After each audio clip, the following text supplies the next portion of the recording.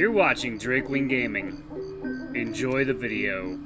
Hey guys, Nary here from Drakewing Gaming, and as some of you know me on Twitter, the Gaming Dragon. Today I'm coming back at you another Let's Play episode of Dawn Chorus, Jorgen's Path. So yeah, I'm gonna give you guys another Dawn Chorus episode very soon. I mean, I'm gonna give you guys, you know, because I already uploaded a triple episode thing the other day. I'm gonna give you guys another Jorgen episode. Because I'm curious to see where the night goes, if there's any kind of real big difference between, you know, following Jorgen and following Lake. It seems that their paths are pretty closely intertwined together. I'm curious as to where that could lead, though. But anyway, guys, please sit back and enjoy. Let me entertain you for the next 20 minutes, and let's jump right in. Alarm chain, you're up. Alright, let's go. Okay. I carefully inspect my face, looking for anything unfamiliar, but I look the same as ever. My eyes are somewhat bloodshot, but I can blame that on the early wake-up. My fangs aren't as long and pointy as Lake's, and I don't have a mane like him. I enjoy having striped fur, though. I don't think I'd trade stripes for a mane. Overall, I'm not that different from him. Like most of the big cats, tigers and lions are quite similar species, similar enough that they can produce offspring together. Well, obviously I couldn't produce offspring with Lake, but... Wait, what the hell am I even thinking about? Even though I'm alone here, I blush involuntarily. Oh, hold up. But no, Lake is not the one. I can't risk losing him as a friend. Yeah. Shaking these thoughts off as I take off my boxers, I let them fall to the ground. I shouldn't stay here too long doing nothing, or Lake or Jorgen will start to wonder what the hell I'm doing here. I grab the shampoo and conditioner from the bathroom kit and hop into the shower. The water is warm and pleasant. Wasting no time, I open the shampoo and start rubbing it into my fur, starting with my head. Getting onto the bus this morning, I never would have guessed this day could end this way. I thought I'd maybe talk a bit with the others during the meals and then walk around some, taking photos outside. Maybe spend some time with Miko, then go to my room to read for a while and go to sleep alone. But now I'm about to sleep next to both Lake and Jorgen, even though I didn't even know one of them this morning. And Lake, we talked together sometimes, but we were never this close before. Maybe I'm overthinking it? Maybe I just happened to be around and he needed someone, just anyone to comfort him. He has Jorgen here too, though, and I'm sure they're better friends than I am with him. I can still feel his fuzzy head leaning on my shoulder and his warm paw holding onto my waist. I hope to never forget this sensation. In any case, I feel like they both invited me into their worlds, and I'm grateful for that. I don't know if it's the tea that Jorgen gave me or something else, but I feel somewhat lightheaded. I continue with the relaxing ritual until I'm all clean. Then, I open the conditioner and apply it generously, brushing it into my wet fur. It's unbranded, but it smells nice. Now I smell nice, too. Finally, I rinse my whole body again and turn off the water. I step out of the shower and dry myself with the fresh towel, which takes some time when you're all covered in thick feline fur. I finished in a few minutes, plus modern technology for those thick super absorbing towels, and only now I realize something. I don't have any clean clothes, so I need to put on the same ones from today. Ugh, I wish I had at least a pair of fresh boxers. At least I didn't sweat that much today, and I already took one shower, so it could be worse. I checked the t-shirt, but it doesn't really smell of anything yet. Wearing only boxers and my t-shirt for modesty, I open the door and step out of the bathroom. Yeah. Hey, Carvine! Both Lake and Jorgen are sitting on their beds and playing with their phones. The mattress Lake brought for me is waiting for me between their beds, already complete with bedding. The air here is colder than in the bathroom, but still comfortable. Apparently the three of us are hot enough to warm up the room pretty well. Hey, thanks for making the bed for me. You didn't have to. I could have done it myself. No problem. I didn't really have anything else to do. Ooh. Oh god, is a sneeze coming on? Okay, maybe not. Okay. If you're ready, then you can turn off the light and jump in. We're all done. Oh, well, one thing actually. Do any of you have a spare phone charger? If you have a standard port, then I have a spare cable and a charger that can charge up to 3 phones at once. Sometimes it proves itself useful. Great, thank you, Jorgen. Sorry that I'm using you two like this, really. If I had a choice... But you don't, and it's not a problem. I'm only happy to have you here, Carvine. I drop the rest of my clothes on the chair. It doesn't look very elegant, but what else can I do with them? I left the bathroom kit in the bathroom, as I will be using it tomorrow morning, so the only thing left to do is to take out my phone from my trousers and plug it in. Plug it in, plug it in. After that, I turn off the light and get into bed like made for me, covering myself up to my neck.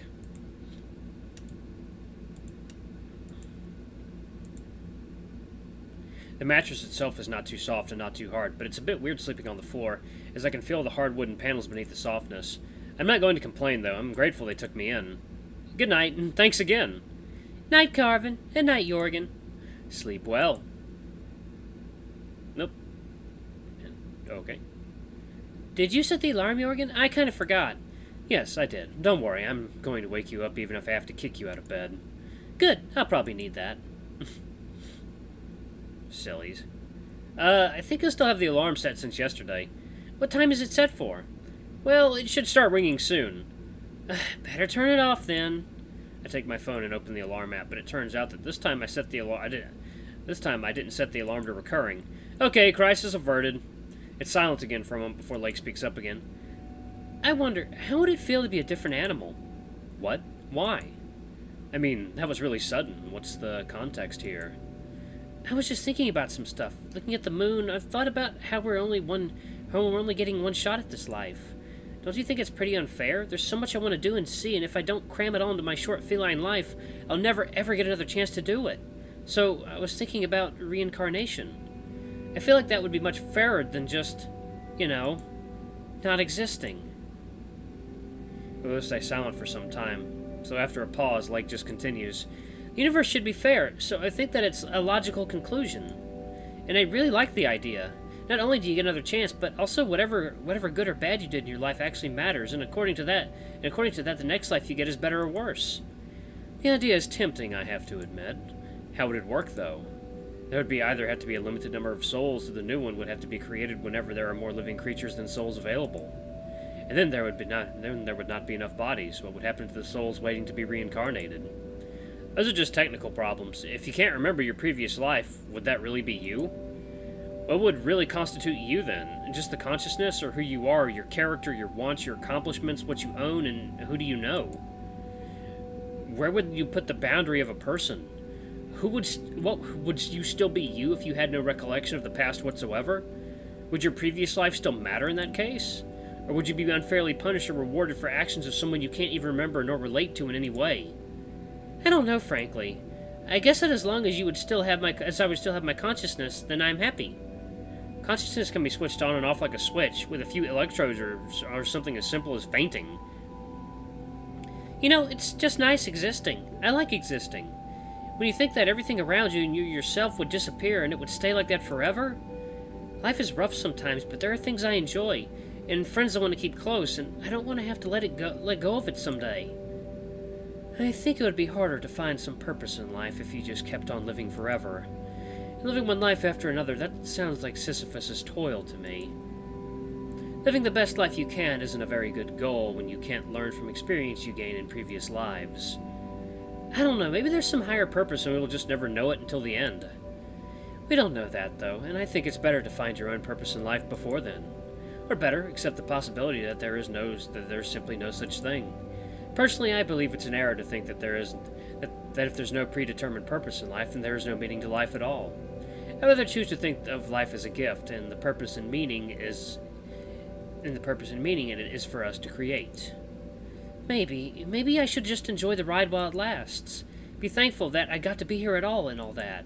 But it's not easy. I don't like the sense of finality that permeates everything. If there's no meaning in all this, then why are we even here? Meaning is exactly where you put it, and it makes it no less real.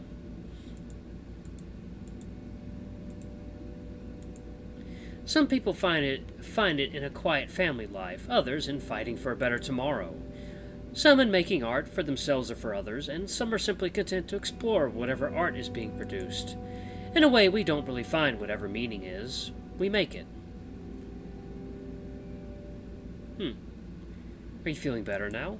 A bit. Yeah. Thank you. Yeah, when you got 3 people in a room, you're probably going to start talking. Or banging. One of those two. My consciousness comes and goes in waves. I can feel something warm and pulsating just at the edge of my thoughts, but I try to grasp it. But as I try to grasp it, it dissipates. Where am I? The moon is illuminating the room with a silver glow. The shadows it casts on the wall seem to move, mingling and morphing. A dark figure walks across the room quietly, a maned one. It shoots me a quick look before continuing to the door. I try to comprehend what I'm seeing, but another dream washes over my mind like a wave, pulling me back into the formless sea. Lake's got a rendezvous, and everyone thinks it's with Torolf. Kinda gotta agree with that. Those two are kinda close. Carvine! Carvine? Hey, come back to us! My thoughts branch out chaotically and then fade into oblivion, like lightning in slow motion. It's Lake! Lake! Why is there a lake hanging above me? What's going on? Rise and shine, Carvine. It's morning already. Morning? It cannot be morning. I feel half dead. Well, sort of. I think the sun is rising right now. Ah, I'm at Lake's room. He and Jorgen invited me to stay with them after stargazing yesterday. What hour is it? 6:40. Only 20 minutes left until breakfast. Oh, that's not much. I rub my eyes, feeling the life returning to my limbs. Hey, give me a moment. I need to wake up first. I groan loudly and stretch out. I check every muscle, readying it for the whole long day ahead of us. Ugh, getting up is the last thing I'd like to do now. The battle against bed gravity is vicious, but I finally emerge victorious. Although as soon as I'm on my paws, an overwhelming urge to crawl back under the duvet overcomes me. You're up! Good! I was beginning to think I'd have to fetch a bucket of water for you. Don't you dare. Ever, unless you have a death wish. Also, I was sure we would have to wake you up, not the other way around. A dream I had woke me up. Then I remembered about the trip today and got so excited I couldn't go back to sleep. Besides, it's already somewhat late. Jorgen is already in the bathroom. I'll go after him. Unless you want to go first, that is. You can go. I need a moment. What were you dreaming about that it woke you up? Oh, you were in that dream, actually. We were exploring some town together. It had some thin but monstrously tall glass towers, looking like something straight out of a sci-fi novel, and several small rivers were flowing through it. I remember we went to a bakery to grab something to eat. They had delicious-looking blueberry pies and carrot cakes and some apple cakes like the ones from yesterday, too. That sounds rather nice. Hold up. That is weird coincidence. I've had this recurring dream for a long time now, where it's like I'm in an aerial perspective, and I'm looking at these tall towers. There's like a row of 3 of them on each side of this long canyon. And they looked either to be made of glass or silver. I can't tell from the distance. Hold up. That's kind of a weird coincidence. Huh. I wonder if anyone else dreams of tall glass towers overlooking a canyon or a river. That's weird. Sorry, that gave me pause. That sounds rather nice. Not like something that would wake me up. Good morning. Morning. Huh. I can't say with full certainty as Jorgen is partially obscuring them with his arms, but are these top surgery scars? Hey, can I take to the bathroom now? Go ahead. I'm all done. It's really weird seeing you up before 8. Are you feeling all right? Never been better. Carvine, did you give him something? Me? No. Jorgen dresses up quickly and rather gracefully, again in all black clothes. Okay, I'll make it quick. We have to go out soon. Good morning to you too, Carvine. I hope you slept well. No lion snoring keeping you up at night? Thankfully no. Sleeping on the floor was surprisingly comfortable too. I was afraid I'd wake up with my back killing me, but no, it was no worse than sleeping in a bed. You want some hibiscus tea before breakfast, maybe? There's still some left over from yesterday evening. Sure, I could use some. It was really tasty after you diluted it a bit. Jorgen goes off to pour us both some leftover tea, and I move to check the window to check the weather. The gray, heavy sky is barely illuminated by the sun, still hidden behind the horizon. It's snowing heavily, so much that the falling flakes obscure the view of the mountains. The ground is completely covered in snow, too. It must have been snowing for the entire night. Here you are. Oh, thanks. Jorgen sits down on the edge of Lake's bed with his cup, so I do the same, taking a spot next to him. I take a sip of the tea. Jorgen diluted it with hot water, so it's pleasantly warm. This time, familiar with the taste, I don't need any sugar to help gulp it down. Jorgen sips his tea slowly and quietly, looking out the window, or perhaps not looking anywhere in particular, just lost in thoughts. Must be really cold outside. I hope the snowfall settles before we reach town. This much makes it much harder to take any photos. Oh, okay. The cup warms in my paws nicely. I never would have guessed Jorgen is trans, or maybe he isn't, and I'm assuming too much. I don't have any trans friends in the uni or from high school that I know of. This is all a bit new to me. I don't think I should ask about it unless he mentions it first, though. I've been reading about near-death experiences recently. What kind? I mean the out-of-body, tunnels of light, full-on hallucinations kind of thing. People claiming they died, were separated from their bodies, and then came back, and how it changed their lives. And what do you think of it? I think it's ironic that they needed to almost die to appreciate living. Those who actually die never get that chance. Maybe it's good to experience something like that at some point in your life. Maybe not. I'm not a psychologist. I can only draw conclusions from what I read and compare it with my own experience of reality and the stories of others. Did you experience something like that? In a way, but not really. I've had a few situations in which I was in some serious danger, but that's not the same. None of these changed my life much. At most, maybe I got a bit angrier. Oh. Why angrier? What happened? You know, the one thing that really irks me is injustice. It's endlessly frustrating that bad deeds can go unpunished. But that's how life is. Sometimes there's nothing you can do other than accept your situation and move on. The milky glow of the dispersed sunlight reflects in Jorgen's glasses as he turns his head to look outside again. That ended on a somber note. Sorry. That wasn't my intention when I started the conversation. What I meant to say is that it's good to learn to appreciate life while we're living. I nod and sip the tea again. It's still bitter, but I don't mind. What about you? Ever been close to death? No, thankfully not. I've been leading a peaceful life so far. Not that many dangers out there in the Finnish wilds. Well, unless you drink too much and drown in a lake, but I've never been that much into drinking. Good. My, what a foggy morning. It's so dark here. How much time do we have left? 15 minutes. We still have a moment. That's good, because I just remembered something. Carvine, you have your instant camera with you, right? Yeah. Why? You were supposed to show me some more photos. Do you have any with you now? Oh, not really. Just the one I took yesterday and showed you at lunch. Ah. Can I see the camera itself? I love the vibe that instant cameras have. Sure thing. If you want, I could take a picture of you. Really? Carvine, that'd be so cool. You're the best. Wow, now, that's some enthusiasm. That's not a big thing. Just tell me what kind of photo you would like. Anything works, really. I'll just be happy to have one. Okay, there's not much light here yet, so you'd have to face the window and I'll stand here. Let me get dressed first, okay? Ah, right. Wow, he's flustered. Flustered. He's even cuter. Lake goes away to dress himself, and I take the camera out of my bag. But turning it on, I see something shiny on the bottom of the bag where the camera was. Huh. At the bottom of the bag, there's the key to my room. I think I found the key. The key to your room? Yes. And I had it with me this whole time. That's good. You can retrieve your belongings now. Why would I put the key there, though? I must have been really out of it yesterday morning. Wow, what a stupid situation. You can stay here if you prefer that, of course. I got the mattress for the rest of the trip anyway. Right, Jorgen?